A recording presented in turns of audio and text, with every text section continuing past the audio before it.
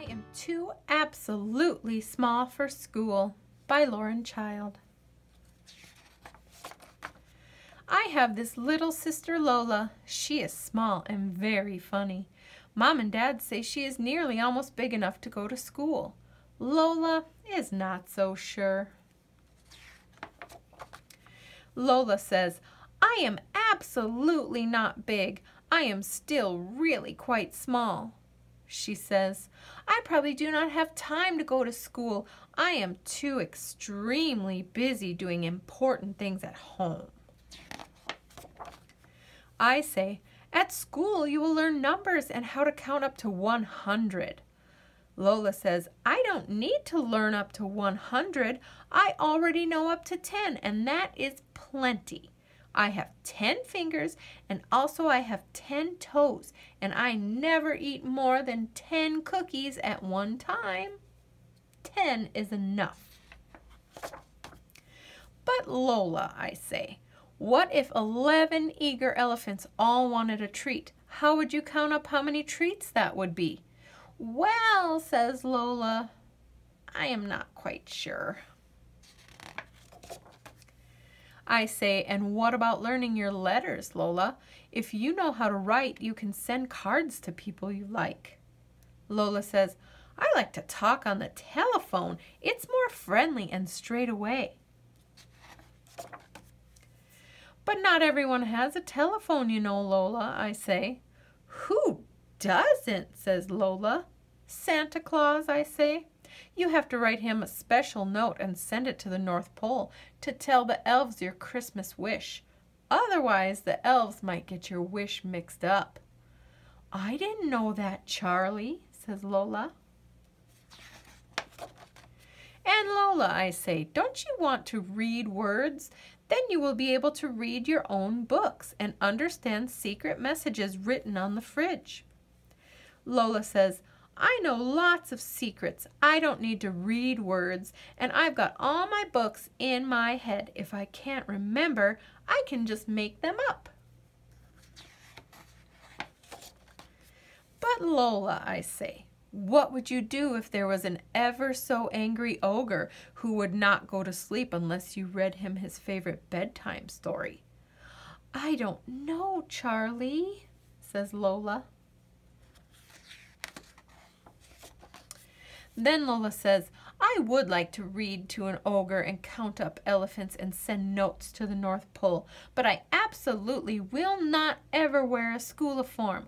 I do not like wearing the same as other people. I say, but Lola, you won't have to wear a school uniform. At our school, you can wear whatever you like. Oh, says Lola, you wait there. I know exactly what I can wear.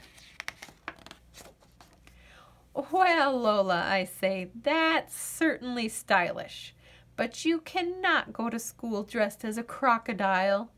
Lola says, this is not a crocodile, this is an alligator. I say, you can't really go as an alligator either.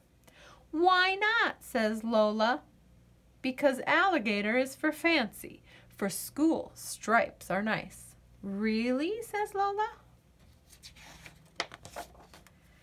I like to wear stripes, says Lola, but what will I do at lunchtime? You know I will never, not ever eat a school lunch.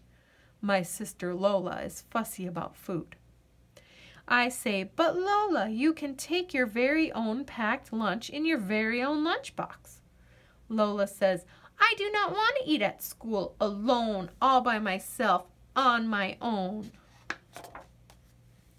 I say, but Lola, at school you will meet lots of new friends. You can have lunch with one of them. Then Lola says, but I already have my friend, Soren Lorensen. I like to have lunch at home with him. Soren Lorensen is Lola's invisible friend.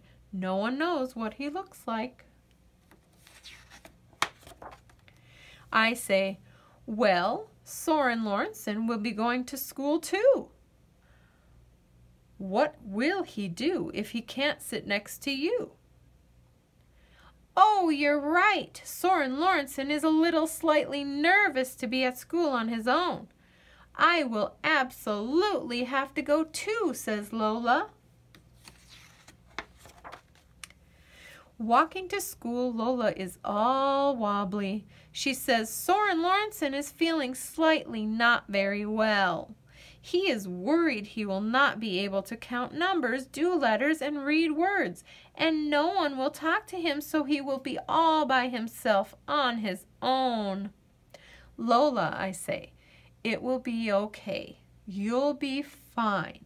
I bet you'll both have a really good time, and after school, we'll have pink milk at home. But all day I am worried.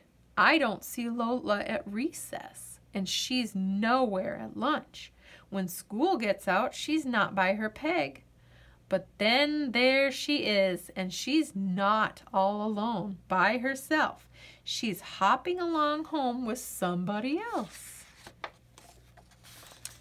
At home I say, Lola, I told you that you would have a good time. And Lola says, oh, I know, Charlie. I was not worried. It was Soren Lorensen who was nervous, not me. I was fine. The end.